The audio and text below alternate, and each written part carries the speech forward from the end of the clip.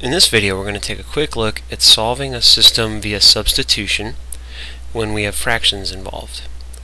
So, what I notice is I've already got both equations solved for y. Now those are going to be the same y, so what I can do in this case is just set them equal to each other. So minus 3/4 x plus 12 equals 1/3 x minus 2.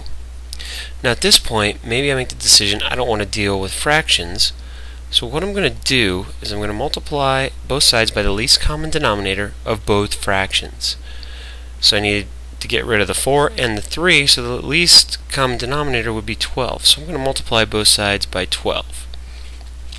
Here's where you got to be a little careful. Remember that 12 distributes to both parts.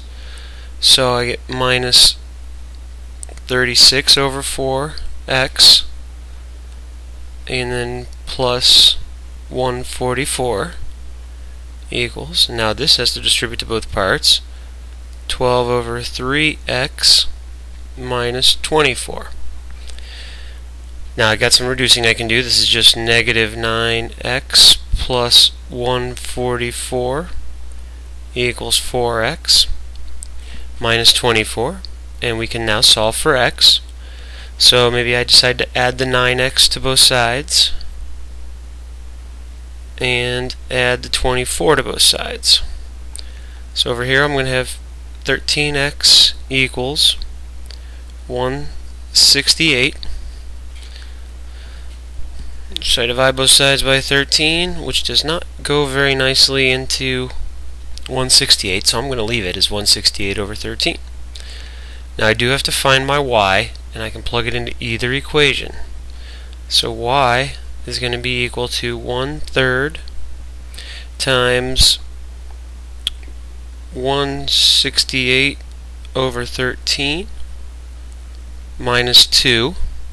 Now this is divisible by 3, so if I take a 3 out of here, I'm going to have 56.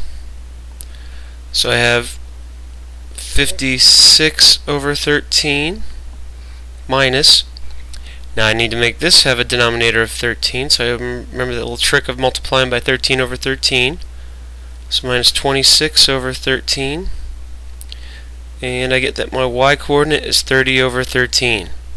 So my intersection occurs at 168 over 13 comma 30 over 13, and that's the solution to my system. We can check it by graphing with a graphing calculator to make sure we get the same thing.